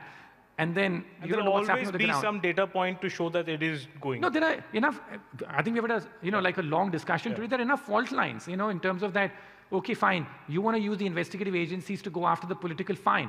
But how are they misusing their power then to, basically run rampant with lots of people and undermining business confidence? Who's saying that in terms of that? Is somebody giving the feedback? That's my big concern today. is sectarian tensions considered by global investors for India? I've not heard much of it, and I have to say that when it's very disturbing when you read the headlines about what's going on, but when we travel across India, I think the further you go from Delhi, the more optimistic you feel. I've always felt it. Fantastic. So that's the issue. Tata, Birla, Adani, Ambani. Who's the next in this list? By India's definition, it should be somebody else. So right? Who will be the fifth name? I don't know it because it's very hard to predict, in terms of, but I'm saying that, in terms of, I think in India's case, if I can say so as specifically, the big boom, if India is to make it to the next level in the next 5 years, is on the investment side. Because consumption is doing fine. It's really investment which needs to pick up. So I would be backing people who are playing the investment story in India. Of all the emerging markets you've tracked, which will be the first breakout nation? No, in terms of, I've already, made forecasts about this and stuff like that. I think that, as I've said, let's, make it more specific. That in the world today, there are 200 countries that are there, tracked by the IMF and World Bank. Only 40 are classified as developed countries. The balance, 160, are emerging. Many of them, from Brazil to Mexico to South Africa, have been emerging forever. Right, 100, 200 years, they keep going round and round, and their per capita income, compared to the US, never increases. I made a forecast that the next country to join the developed market that's another way of putting a question, would be from Eastern Europe. So like a Poland or something like that. So I think that the most overlooked region in the world with the best talent pool, among the best talent pools and great strength of entrepreneurship and other things, is Eastern Europe. So that's, and Poland is the largest economy there. I don't even answer this, but how many years before the US dollar loses its position as a global trade currency?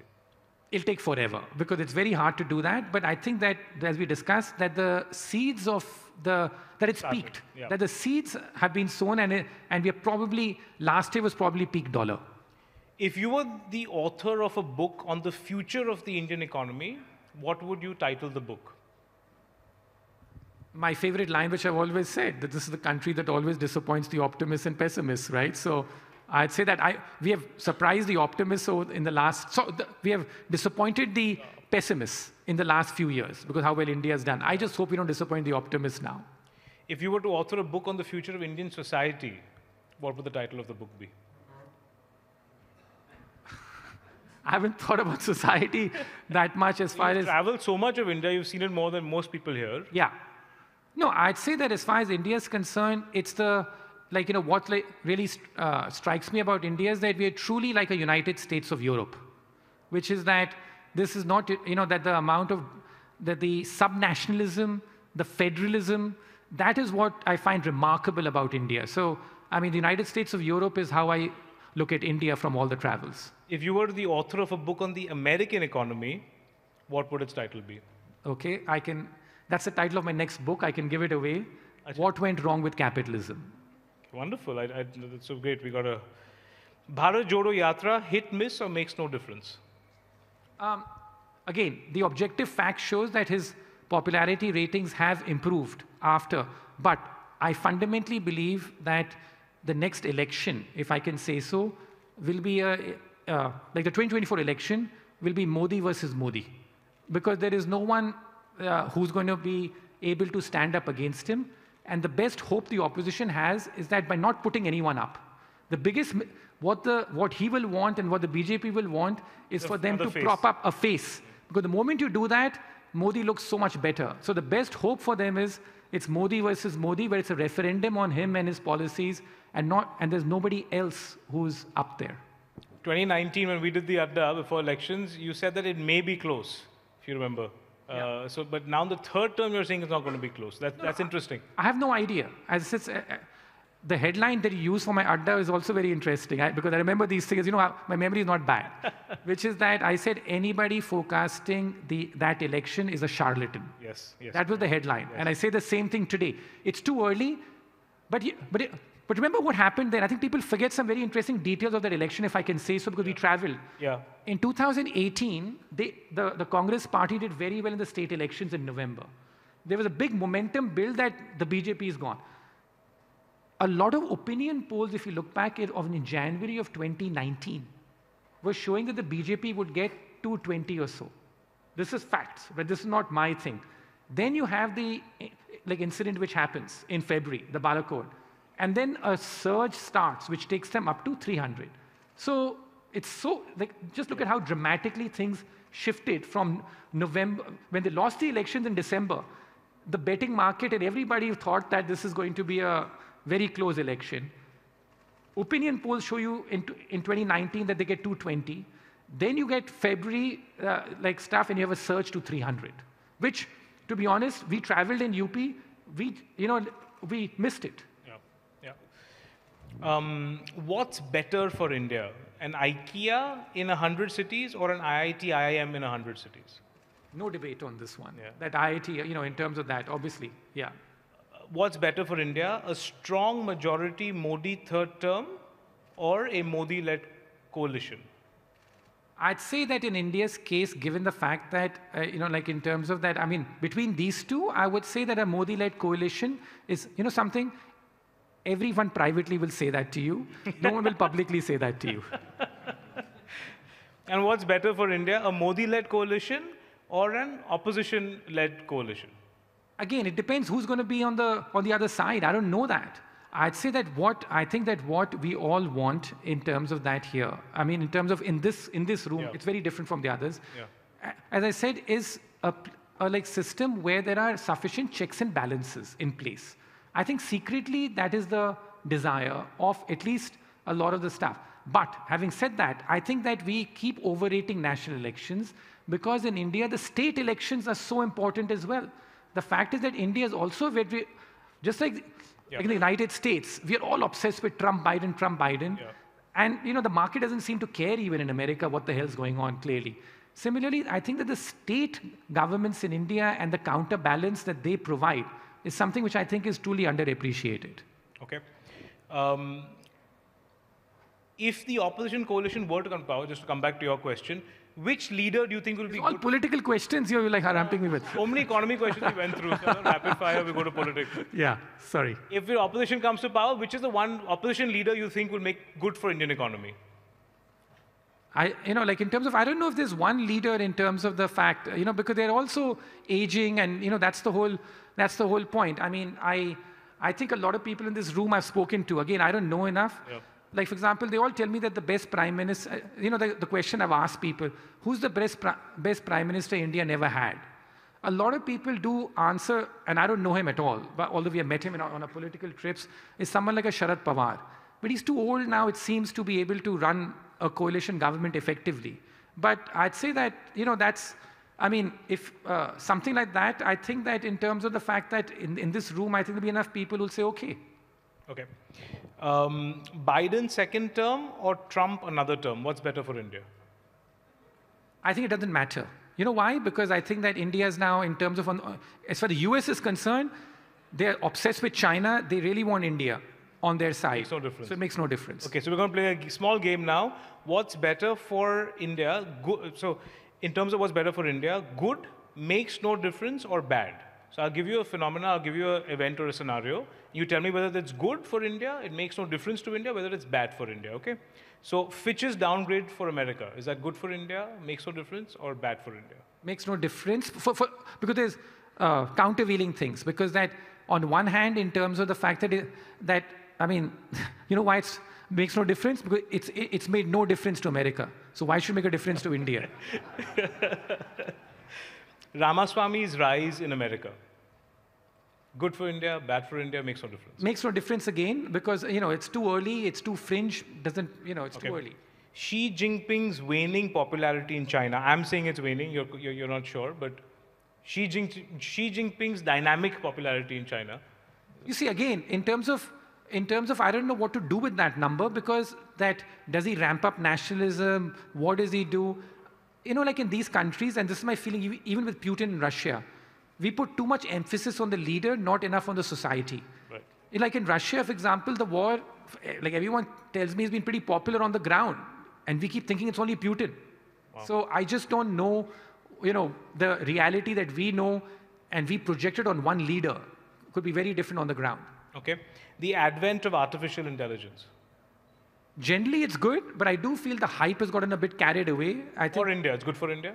yeah, I think it's generally like it's a productivity enhancing thing in the long term. But I think the hype currently is a bit overdone. Okay.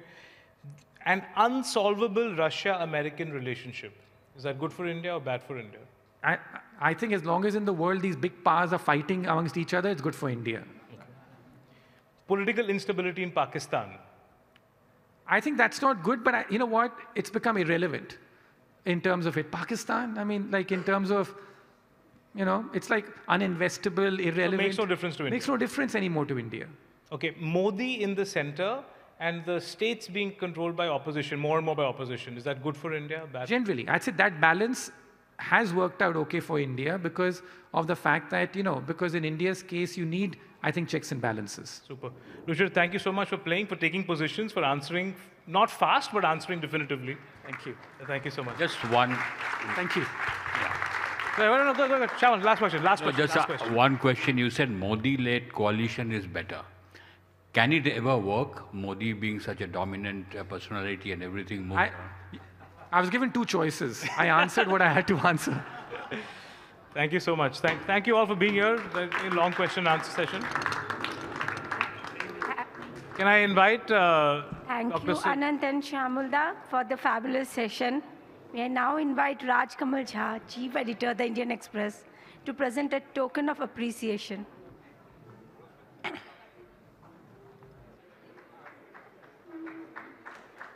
The illustration is by Shubhojit De.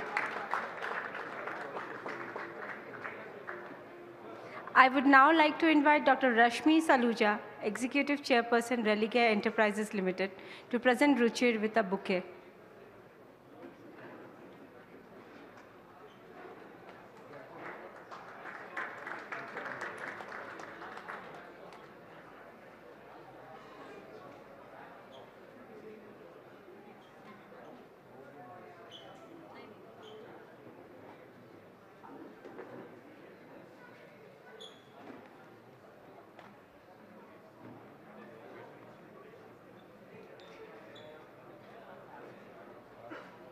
Thank you, Dr. Saluja. As we conclude, I would like to thank our partners, presenting partner Religare Enterprises Limited, co-presenting partner FRR Immigration, 3P Investment Managers, associate partner VTP Realty, and experienced partner Club Jollies. Please stay back and join us for cocktails at the Big Top.